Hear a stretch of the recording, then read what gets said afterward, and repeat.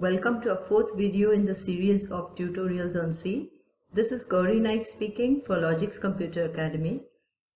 In this video, we are going to see what are the loop control structures like the for loop, the while loop and the do while loop. Let's start with the for loop. Why do we require the loop statements? If we have a block of code which has to be repeated many times, it need not be written that many times. You just have to put it into a loop control structure. Let's see how this is done.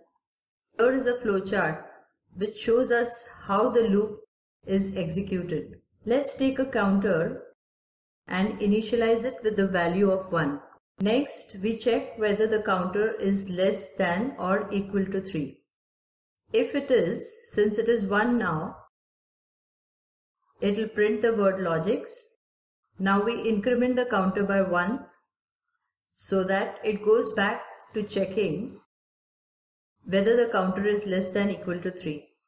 Now the counter is 2, so it prints Logix again and increments the counter by 1. This time the counter is 3, so it meets the condition which says counter should be less than equal to 3. So again it prints Logix and the counter increments by 1. Now it does not meet this condition, so it exits the loop and the program stops. So here we see that with the help of a loop, we have managed to execute some statements within the loop as many times as it meets the condition. Let's see how this is written in a program. So this is the way we write a loop statement.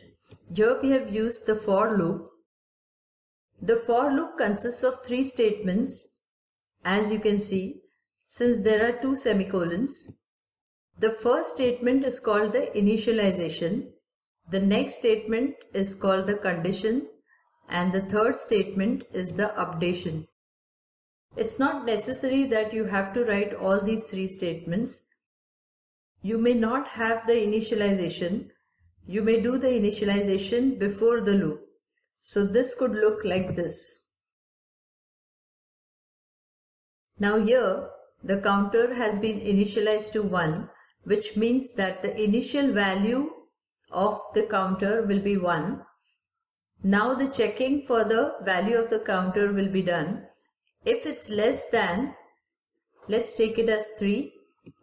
If it's less than or equal to 3, only then it will go inside the loop and execute all the statements which are within these curly braces. This is called the body of the loop. So it will print these words.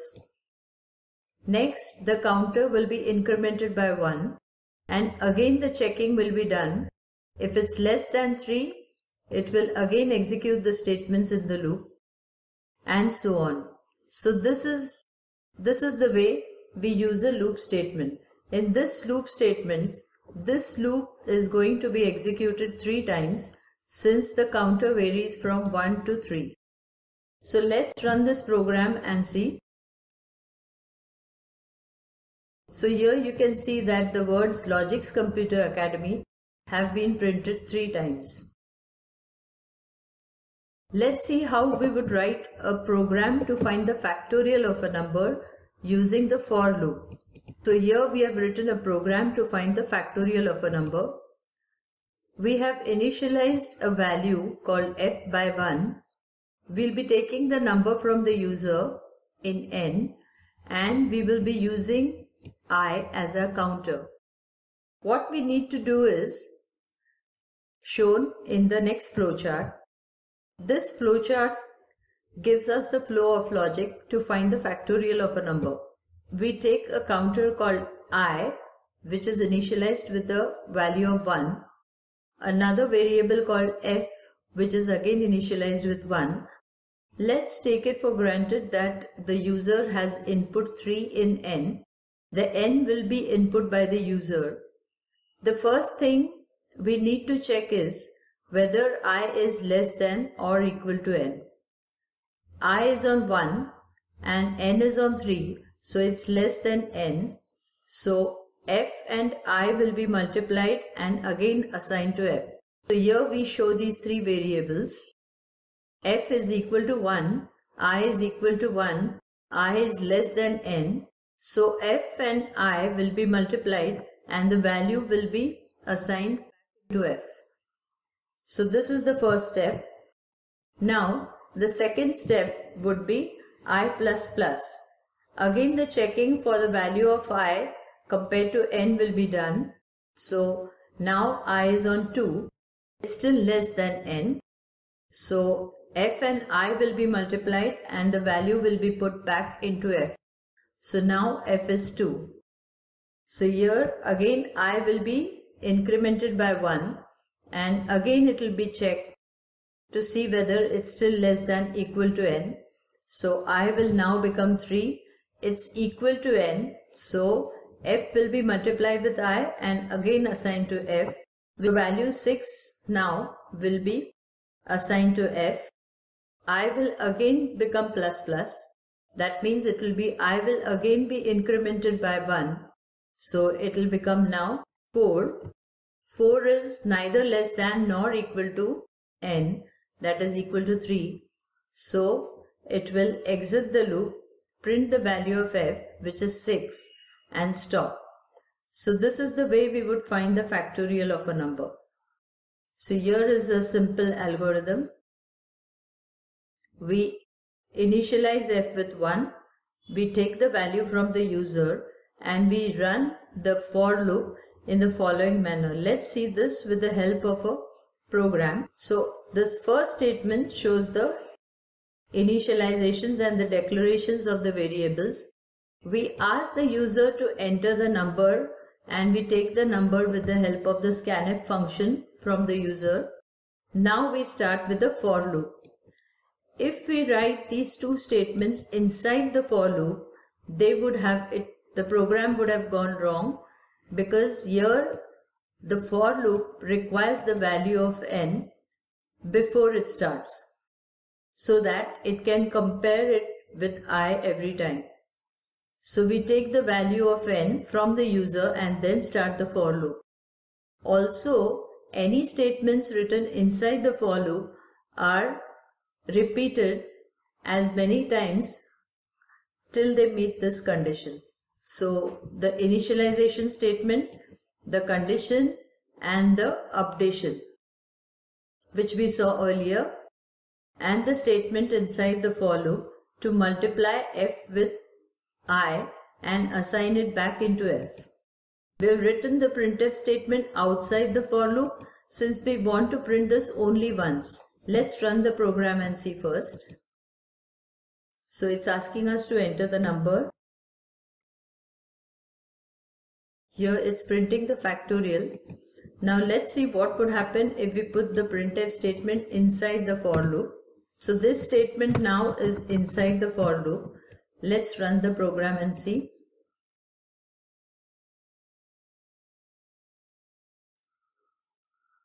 You can see that every time the loop runs and f is multiplied with I, it prints the value of the factorial at each step. So we don't want this to happen. We want the printf statement to be executed only once, and so we put it outside the loop. So this is the simple for loop. The question that comes to one's mind is, what if we don't write these statements at all? You can do that. This would make the loop an indefinite loop. Since there is no initialization or condition or updation, the loop would go on indefinitely. Let's run this and see. So you can see that it goes on printing the words Logix Computer Academy indefinitely. So this is one of the loop control structures. There is another loop control structure called the while loop. Let's see how that is written. Here in the while loop, the initialization is done before the loop. The condition is part of the while statement and the updation is done inside the loop.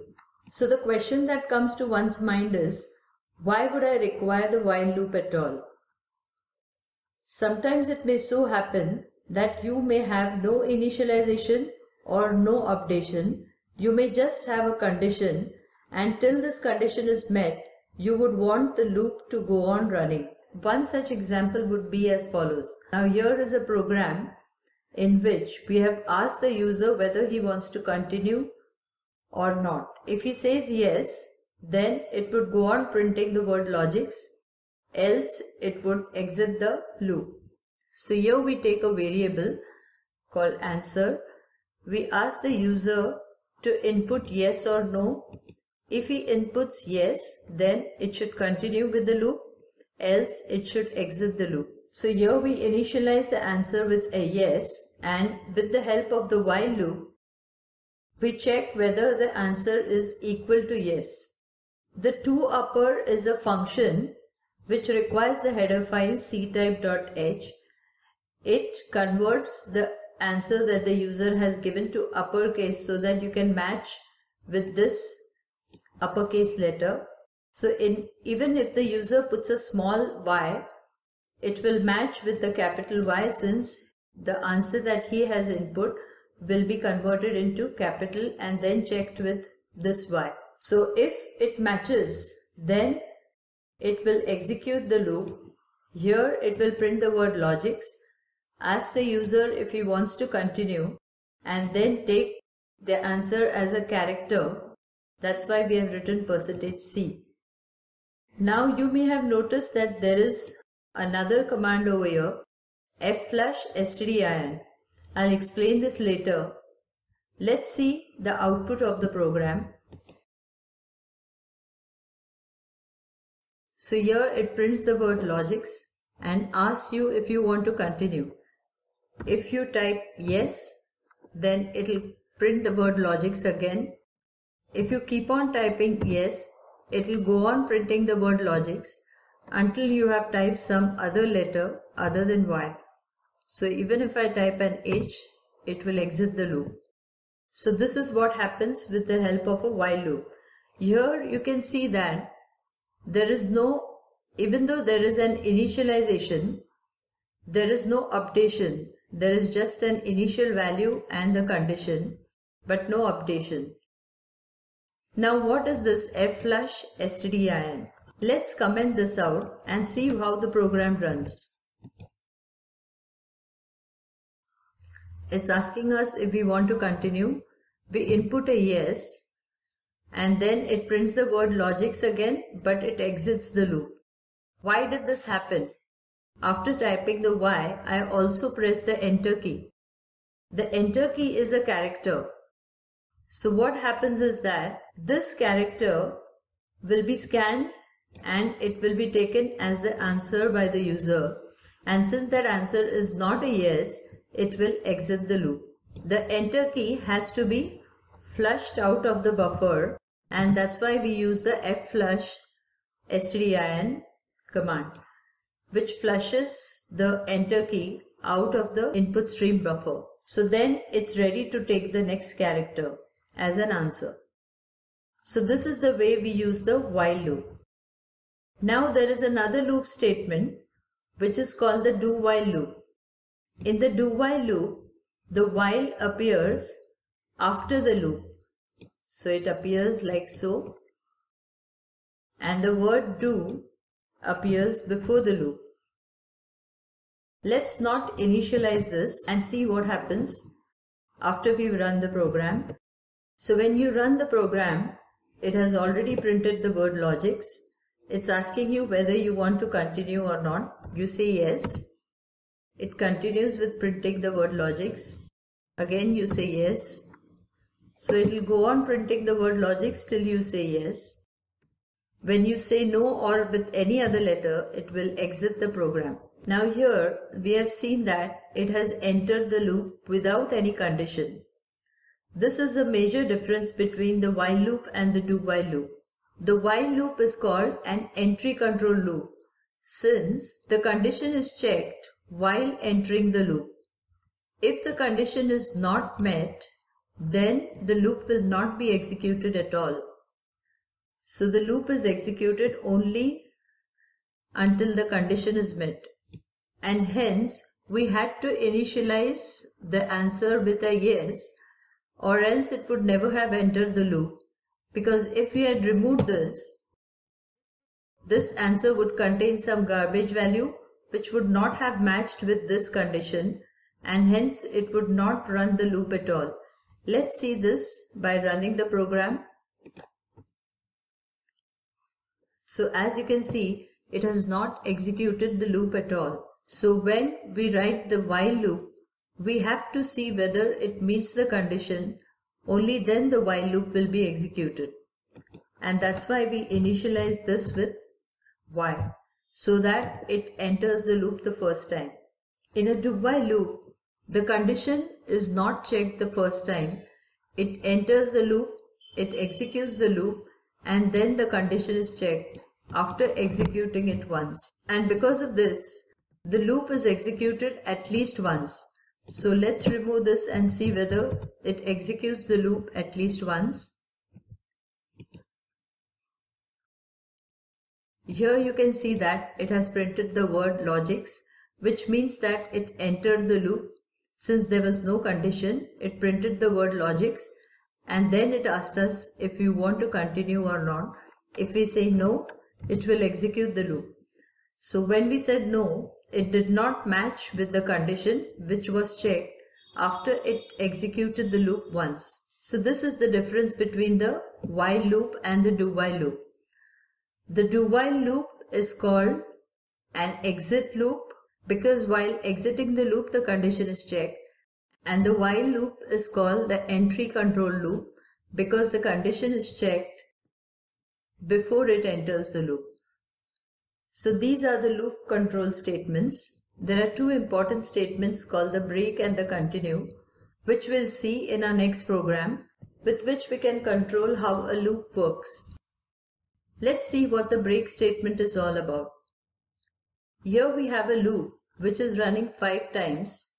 So we initialize the counter with 1. We check whether it is less than equal to 5 and we update it by incrementing it by 1 each time.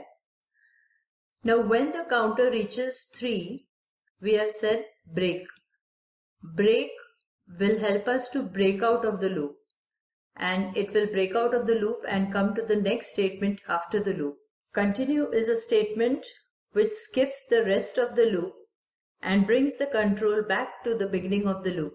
So here when the counter is 3 and it encounters the word continue, it will skip all the statements after it and go back to the beginning of the loop. So in this case, the loop will be executed only twice, since we broke out of the loop when the counter was on 3. Although here it says that the counter should vary from 1 to 5. Here too we have said that the counter should vary from 1 to 5. But when the counter is on 3, it will not execute this statement. It will go back to the beginning of the loop, where it will increment the counter and again check for the condition. So this loop will be executed 4 times, which means that it will be executed when the counter is on 1 and 2 and 4 and 5, but not when the counter is 3. Let's run this program and see. Here, as I said earlier, this loop would be executed only twice, since it breaks out of the loop when the counter is on 3, and here it prints it 4 times, since it does not print it when the counter is on 3. So this is the way we work with the loop control structures and the break and continue statements. Hope you found this video useful. Please subscribe to our videos. Thank you for watching.